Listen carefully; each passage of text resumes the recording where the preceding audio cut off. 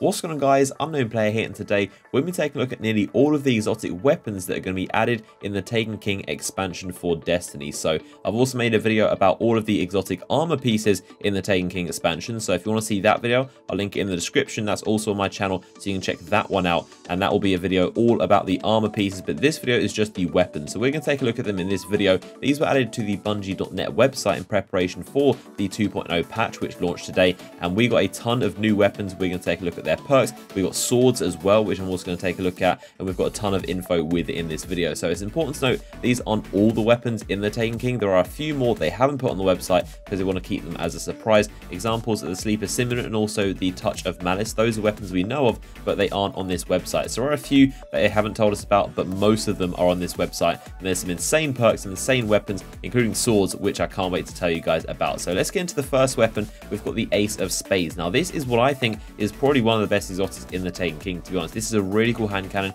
and we're going to go over all the most important perks for these weapons and just the ones that really stick out and make the weapons very unique. So the first one is Third Eye. That's of course a very, very good perk for PvP especially, and also can be kind of handy in PvE if an enemy's trying to sneak up on you. That's a very good perk. It's got Maverick, so precision kills are going to move 1 round from your ammo reserve into the magazine, and also Firefly, any headshots are going to make your targets explode. So that's also a very, very good perk. I feel like in a way it could be a replacement for Fatebringer almost with that Firefly perk. Good for taking out a big group of thralls that are coming at you. You just headshot them and it blows all of them up. So I'm definitely looking forward to using this weapon, and you can also see on the page there it says sources, so you can obtain this weapon through a quest reward, meaning that when you complete certain quests there is a chance that you can get an exotic drop like this weapon, and you can also get it in the Taken King expansion, which is very, very vague. Moving on, we're going to take a look at another hand cannon. This is called the First Curse. Not too interesting, to be honest. It looks very similar to the Last Word, but it is actually its own weapon. It's not the Year 2 version. That's a different weapon entirely, but this is a brand new hand cannon, and its perks are Deadeye, so bonus to range, stability, and movement when you're aiming down sight. Triple tap, rapidly landing precision hits will return 1 round to your magazine. And the First Curse, precision kills while aiming down sight will grant increased range and stability until the next reload. So not too amazing perks. There's nothing really that just like crazily stands out. It seems like an okay hand cannon, and a lot of course is based around aiming down sights and getting those headshots, so being accurate is definitely important with this weapon, but nothing absolutely incredible there. I think the Ace of Spades is definitely one that sticks out to me in terms of hand cannons. Also got the Fabian strategy into the auto rifles. Now this is kinetic damage. It's also got crowd control, so kills this weapon grant bonus damage for a short time. You can have front lines, which allows you to have increased handling, stability, and rate of fire when enemies are close. That's a very interesting perk. And then it's got life support. Kills this weapon while critically wounded have a chance to start regenerating health. So it seems like a very odd weapon. A lot of the damage and range and stability is going to be changing quite a lot depending on your health and how close you are to enemies and all that kind of stuff. So it seems like a very, very odd weapon with a lot of odd perks I've never seen before, and it's going to be revolving a lot around close quarters combat. If you're close to enemies and if you're having really close gunfights, this weapon is going to be dramatically different. So a very interesting weapon with a lot of cool perks we've never seen before. The next auto rifle is the Zalo Supercell. This is an arc weapon, and its perks are arc projectiles have the chance to chain lightning within enemies that are close together, so you can basically bind enemies close together, and that's going to do some arc damage to them. We've also got bolts from the blue, so double kills this weapon will charge a small amount of your super energy and also return some ammo to the magazine. That's a pretty cool perk. And then persistence, this weapon grows more accurate the longer it's fired, so it seems like a very electrical themed weapon. Like you can just hose a lot of bullets into people and electrocute a lot of thralls possibly, so looks like a pretty good weapon for a ton of PvE enemies. Then into the scout rifles, we've got the Talalok, which is a very weird name, and this has some interesting perks. Grenadier, which is going to reduce the cooldown of your grenade when you get kills with it. We've got Overflow, which means this weapon has better handling, fire rate, and stability when the wielder's super is charged. So very odd perk right there. If you literally just sit there with your supercharge, you're going to have a slightly better handling and experience with this weapon. And we've also got Eye of Storms. This weapon becomes more accurate the less health that you have. So a very interesting perk, but I don't think they're that great, to be honest. I don't think there's anything that sticks out as a potentially useful one, but they are very interesting and new, like I've said, but I don't think they're going to be too helpful. It seems to revolve more around being damaged and being very weak, so we have to see how that weapon turns out and whether it's any good or not. Next we have the Jade Rabbit, a very popular weapon. This is a PlayStation exclusive, so just like the Hawk Moon was for the year 1 of Destiny, this is going to be only on PlayStation for the next year, I believe, and its perks are very odd. It's got the Fateable Fools perk, which is chain body shots to gain bonus damage to your next precision shot and return ammo to the mag. It's also got Zen Moment, causing damage with this weapon increases stability. Spray and Play increase the reload speed when the mag is empty, and if you didn't notice, those are all actually the same same perks as the Fatal Falls weapon. One of the perks is called the Fatal Falls. If you don't know what the Fatal Falls is, that's actually an exotic scout rifle, which is supposed to be linked to the Trials of Osiris, and that's been in the game code for a very long time, and it's been long speculated about how to actually obtain the weapon. So I'm not sure whether this is an error on the Bungie website, and for some reason this Jade Rabbit has the Fatal Falls perks, or whether this weapon genuinely has these perks and the Fatal Falls is going to be something entirely different. So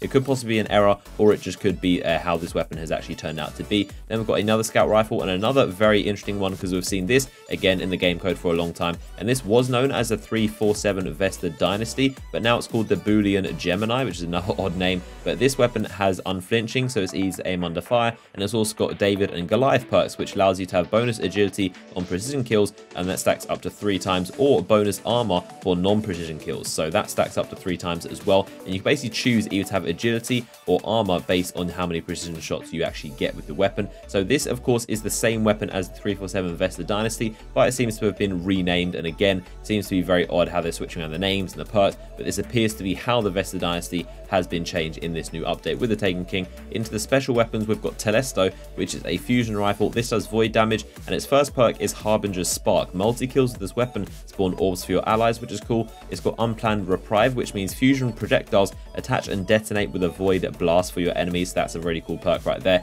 It's going to be almost like an explosive fusion rifle. And then we've got Battle Runner, which is kills this weapon grant a brief boost to your sprint top speed, so that's going to increase your mobility. Then we have the Chaperone, which is a shotgun. This does solar damage, and its first perk is Roadborne, so precision kills are going to briefly grant bonus handling, range, and precision damage to this weapon. And it's also got Survivor, which kind of links into it, and that means 3 rapid precision kills while Born on the Road is actually active is going to return 2 rounds to the chamber. So those 2 perks link into each other, and the Chaperone perk means that this weapon fires a single slug instead of a normal kind of like pellet spread like a normal shotgun would. It shoots lots of tiny pellets that spread out over a range, but instead this one fires a giant slug, which is almost like all the pellets are condensed into one lump, and that's going to go at your enemy at once. Now here we have the sniper rifle, which is looking really cool. I'm definitely looking forward to this sniper. It does arc damage, and its first perk is the Hereafter. Crouching increases the scope zoom and makes it easy to aim under fire, so that's a very cool perk. We've got Blinding Light, so precision kills have a chance to spawn a bright flash,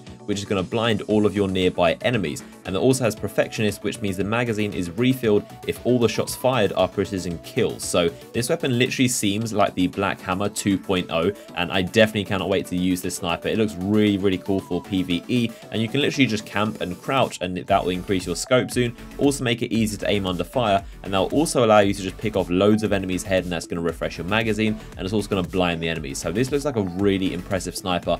Definitely cannot wait to use that. And now we're going to get into probably one of the coolest features of the DLC, and these are 3 exotic swords. So the first one is Arc, and there's of course 1 for each element. There's a solar one and a void one. This is called the Bolt Caster. Now this has got some really interesting perks. It's got use the kind of button to attack with the sword. It's got use to guard and effective against solar and void attacks, and less effective against arc attacks. You can kind of like mix and match between the elements. It's also got Tempered Light, which means increased armor when you're wielding the sword. Sword of Thunder, use the shot of beam to shoot an arc light from your sword, creating a lingering electrical storm. And it's also got some other perks down the bottom. Increase the ammo capacity for the sword, also kills the sword, have a chance to grant orbs, and also increase damage and increase capacity. So a lot of interesting perks right there for these swords, and of course they are brand new. We've never seen a sword before, so it's cool to see what the perks will look like in the skill tree. And also an interesting thing that I noticed is the sources, Lord Shaxx is one of them, so you can actually get this from Lord Shaxx at the tower, and I believe that could be through his packages. Once you do a ton of his bounties, you have a chance to get this sword, so it's going to be interesting to see how that works.